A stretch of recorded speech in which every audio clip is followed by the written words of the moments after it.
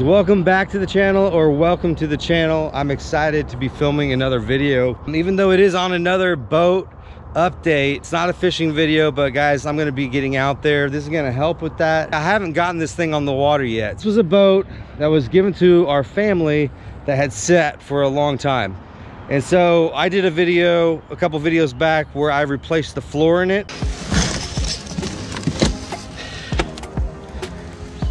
You could barely stand in this boat without falling through, and so it definitely needed it. So I just want to go through the 5 different things I've done so far to make it to where I want to put this thing on the water and see if it leaks. If it does, I want to show you the things I've implemented and done to where I'm not stranded, or if it's a small enough leak, you should be fine. So I'm going to give you 5 things I did to this boat just so that I can go drop it in the water and see how it floats, how it runs. So I suggest get the engine running smooth, because that's something that no matter what, that's killing 2 birds with 1 stone.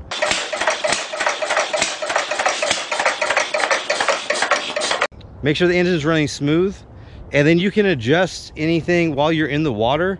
If the idle is kind of bouncing a little bit, if it's high, whatever it is, you can adjust that in the water. And so that's kind of why I use a tank like this, so that it emulates the water.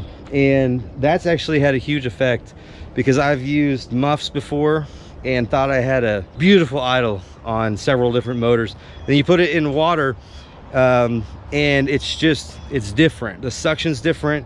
The accumulation of water that's coming in is different, and so that's why I use a tank like that. This motor was running, but it would idle real crazy, and it would kind of shake back and forth a little bit, and then it would just die. At first, I always think carbs, and of course this one's got 2 carbs. You know, before I take those apart, you know, I wanted to do something, and so I always go to the gas. There is a thing we call pissers right here. Now that is where the water gets sucked in from down here, comes up here, cools the engine, and then comes out here. So there was nothing coming out of the pisser over here when we tried to start it, and it wouldn't start, and that could be pretty bad. So watch out for that, number 1 thing. So guys, if your engine does start and you're not seeing any water come out through there, stop your engine as soon as possible. You don't want it to overheat, and that causes a lot more problems. So what we did was we went ahead and I just repaired that hose there. The little flap for your choke, you want those to be lined up. You don't want one to be all the way open and one closed a little bit. And so the way that you can tell whether your butterfly choke flaps are opening at the same exact time and the same exact amount is you can come over here to the other side. I don't know if you guys can see that down there. You see that when I spin this and I want to get that vertical like that, just as straight up and down as possible, I want to look down at the other one, and the other one's back in there. You can't quite see it. When I had this one completely vertical, straight up and down, the one down below was just a little bit off. And so what I did was a pretty simple fix, is that you loosen this top one here. You loosen that, and then there's a spring on here. You just pull down on this, and it will just flop back in the place where it's supposed to be. And then you push against this, and you tighten that screw. And now both of them line up exactly the same. Also, these 2 cables right here, when I get into the lake, if I need to adjust these at all, I will. And so I'm kind of waiting to do that. Now what you have here, and this is on a lot of these older boats and newer ones, this is a solenoid. This is actually kind of like a manual switch to turn, you know, the choke on or off. And you want it to always be going this way. And what happens is when you turn the key when you turn the key a little bit in the ignition and then push in, this automatically opens the choke for you back here. So you don't have to open this up. But this is a manual one. You want to make sure it stays right there. And guys, that is the extent of what I've done with this motor. And so let's go ahead and see if it cold starts up. Turn it, and then push it in, open up that choke.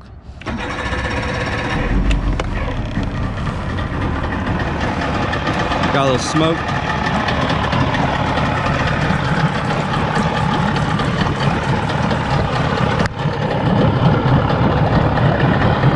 See, that water's coming out fine.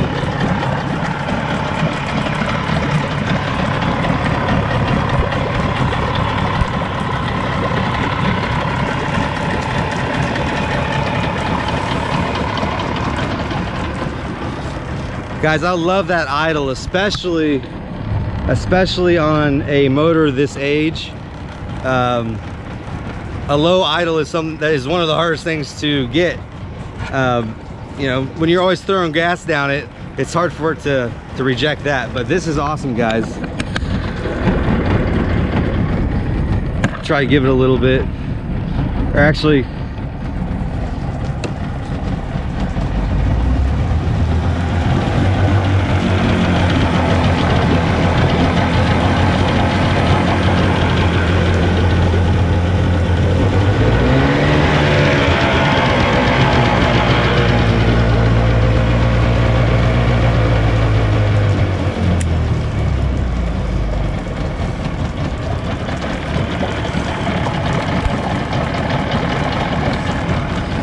I love how it returns back to that idle, guys. And so, just shut that off. All right, so that was a cold start. To me, it sounds like that's running pretty good. So if I needed to do anything with the carbs, I definitely would take them apart, clean them. I might still even do that. I did take the spark plugs off. They didn't look that bad, so I cleaned them up as well. And also the connectors that go along with them. But it fires right up. And so I feel good about that.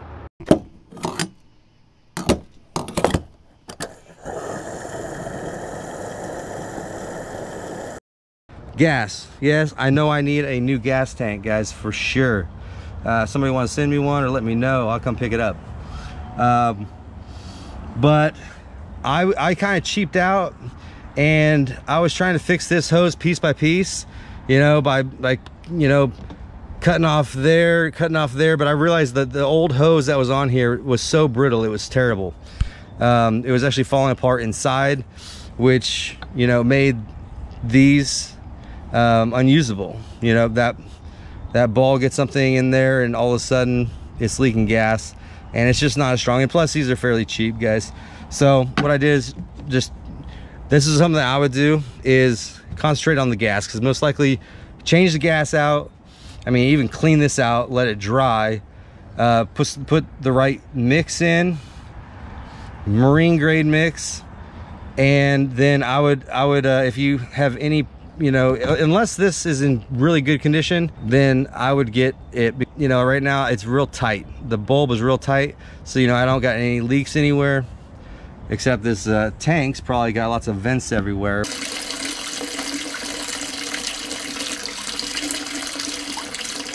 If you're gonna take a boat out and test it out like this, you knowing nothing about it, I would personally want to test your bilge pump. The bilge pump is going to shoot out any water here that it's taking on. Now, if it has a float in it, it'll do it automatically.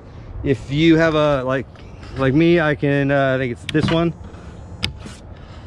I can turn it on manually and it'll shoot out here. And we're gonna test that right now.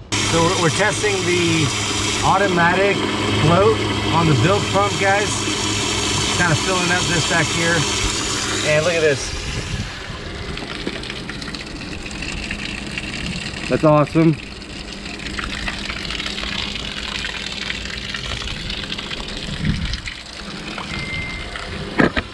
Looks like it's pumping it all out.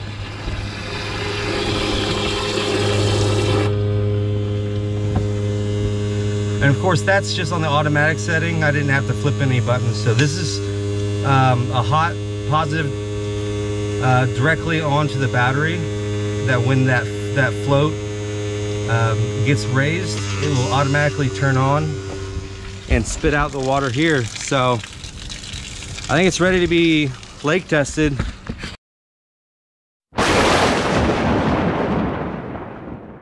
Batteries are important. Always make sure before you guys go out that they've been, you know, sitting on the trickle charger or however you charge them. I actually have a second battery that I'm going to connect to this one, making it, you know, still a 12-volt battery, but with twice as many amps. But that one's on the trickle charge right now, just in case.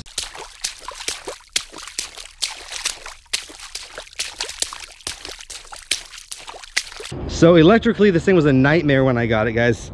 There was burned wires up and down the sides of this. That's why not everything is wired. This is kind of a new panel here. I got lights, bilge pump, and that's actually the pump for the live well.